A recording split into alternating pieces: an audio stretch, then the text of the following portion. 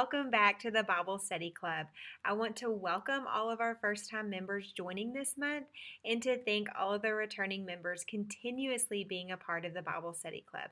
My name is Marley Mulebar, and I'm the owner of a small business called Be Planted, which is a Bible boutique.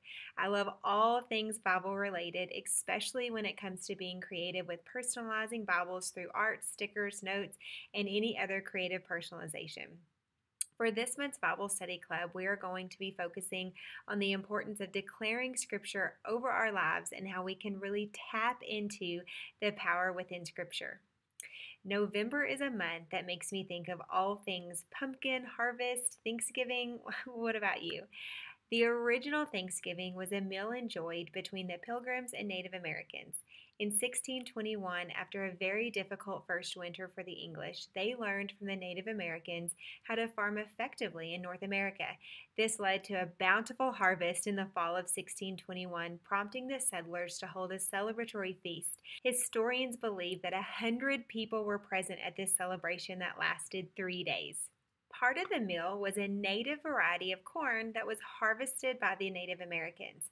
The harvest season is actually a process of gathering together crops, animals, and even fish to eat. The key point of the success to this harvest and the food that was enjoyed by over 100 people was that pilgrims learned how to successfully plant and farm prior to the harvest. Did you realize corn actually takes 90 to 120 days to fully grow into maturity and to be ready to harvest? So the corn that was eaten in the original Thanksgiving meal wasn't planted the day it was eaten and enjoyed. Instead, it was planted with the expectation of having corn to harvest 3 to 4 months earlier. Proverbs 20, verse 4 tells us a farmer too lazy to plant in the spring has nothing to harvest in the fall. That's the Message version. In Matthew 13, 3 through 9, God specifically calls Scripture seeds. Scripture seeds can be similar to regular plant seeds in the fact that they are powerful and full of great potential, but that potential is dormant until the seed is planted. When a seed is planted, the farmer trusts, hopes, and believes that the seed will grow into the crop that it's supposed to. I know we all want a large harvest of blessing for our lives, but what if it first takes understanding how to effectively plant the seeds of Scripture before we can harvest the blessings from Scripture? Could we be missing out on a bountiful harvest of blessing and prosperity for our lives and our families' lives by not effectively sowing the Word of God daily? Romans 10:10 says that for it is with your heart that you believe and are justified, and it is with your mouth that you profess with faith and are saved. So, when Scripture is planted in our hearts and we believe the words of Scripture to be truly specific for our own lives, then by faith we must profess or speak out loud what we believe with our mouths. January 25th, 2022, I created a declarations page and hung it in my prayer closet. This declarations page was broken into 4 sections: my personal self, my business and career, my husband/marriage, and my children. I even extended the section for my children to include their future spouse, my future grandkids, my future great-great-grandkids, and all the way down the line of our family lineage. Each declaration per category, I attached a scripture of God's truth and promise to it. At this point in my life, several of the items that I was declaring were simply just visions of God that He had given me. I didn't have any tangible proof other than scripture and faith that the things I was declaring were going to come to pass. Truly. Each declaration per category, I attached a scripture of God's truth and promise to it. At this point in my life, several of the items I was declaring were simply just visions of God that He had given to me. I didn't have any tangible proof other than scripture and faith that the things I was declaring were going to come to pass.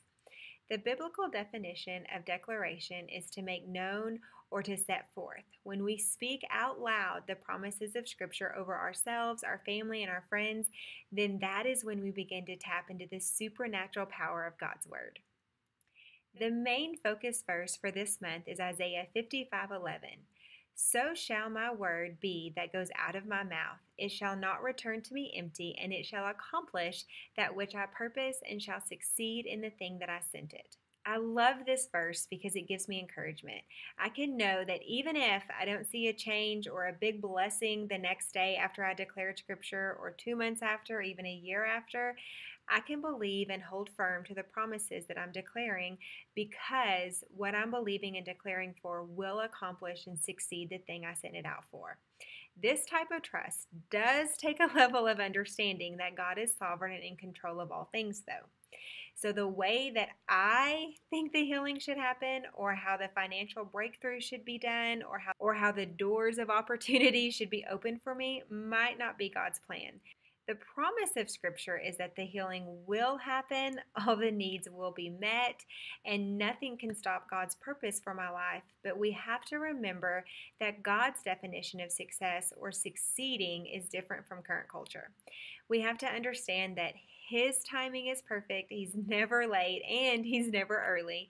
Ultimately, our hearts have to desire an intimate relationship with the healer more than actually getting the healing. We must understand that the attitude of our hearts or the condition of the soil that the seeds are planted in can positively or negatively affect the growth of that seed. If we are speaking scripture and declaring with deep passion out loud the words of God, but we don't really believe what we are saying, or we haven't softened our hearts to be open to the discipline from God, then we are more focused on what we can get from Him instead of understanding that the power is multiplied through the intimacy and relationship we have with Him. Every seed needs water and nutrients to grow. That's the same for us too. We must continuously feed our spirits with the bread of life and the living water. By doing this, we are continuously in our Bibles reading and learning about the promises God has for us. This develops a deep personal connection with the Holy Spirit. So, when we get a vision and a specific word for our lives, we can be able to discern if what we are declaring is of God or based on pride and comparison issues. It's important for every seed to grow deep roots and a strong foundation to withstand the wind and the troubles to come. This is the same for us also. If we aren't growing deep roots with God's word, then we won't know the promises we can declare over our lives, and we won't be able to stand firm in faith when reality looks different than what we are believing for. One of the most important things about declaring scripture over our lives is understanding that we are fighting in the supernatural to change the natural. If you are declaring something over your marriage, but then the next day you and your husband are still fighting over the same thing, you must stand firm in faith until you see a change or you see a breakthrough. Don't take that first thing as God telling you that it's not going to happen. You have to believe the promises that Scripture gave you. Just like the Pilgrims and Native Americans had a bountiful harvest to enjoy over a span of 3 days, you too can change the trajectory of your life and the potential of God's power in your life by planting seeds prior. The Word of God is the only weapon in the armor of God, so that should tell you how powerful it really is when it comes to protecting us and fighting back against the schemes of the devil. In this month's packet, there are scriptures and examples to declare over your life and your family's life. Use the declaration sheet to write down specific truths that you are going to stand in faith over until you see them come to pass. Stand strong, sister. You never know what blessings this next year you could harvest just by starting the process now of planting the seeds. I have personally seen God move in mighty ways since I first started my declaration page back in 2022. This was because I chose to be disciplined and speak out loud my declarations each morning for almost 2 years now. The Bible Study Club was actually a vision God had laid on my heart, and then I wrote it on my declaration page and began to speak it into life.